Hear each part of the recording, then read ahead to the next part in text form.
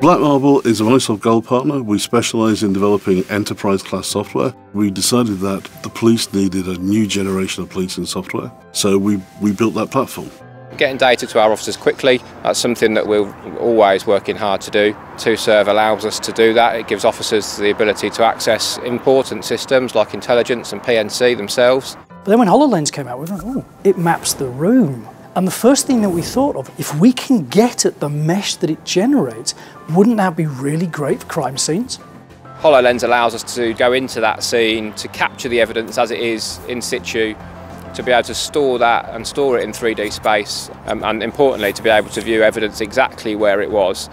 It's a game changer in policing and a game changer for the criminal justice system as we move it forward.